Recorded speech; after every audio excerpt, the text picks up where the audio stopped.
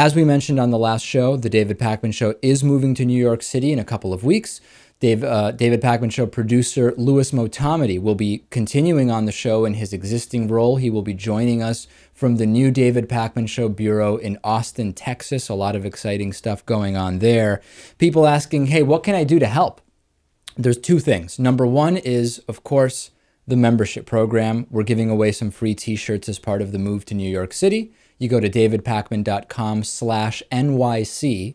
You'll get a 1-year membership with all of the benefits that includes, including the bonus show hosted and produced by Louis Motamedi and a bunch of other stuff. But we'll also send you a free t-shirt. If you live in the US, the t-shirt is free and the shipping is free. If you live outside of the US, we'll have to have you pay for shipping, but the t-shirt will still be free. davidpakman.com/NYC.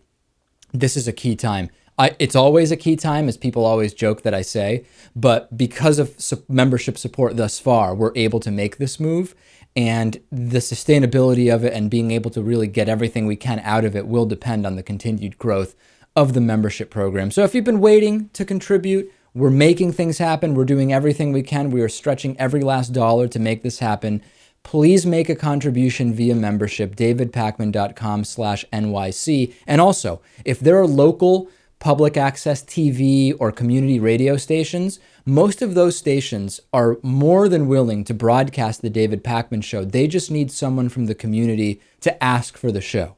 That's usually all it takes. Typically, there's no money involved. So if you know of one of these stations, could be TV, could be community radio, any of these stations, get in touch with them. If they're not broadcasting our show, ask them to broadcast the David Pakman Show. It doesn't cost them anything, and it shouldn't cost you anything, and we'll be really expanding the reach of the David Pakman Show.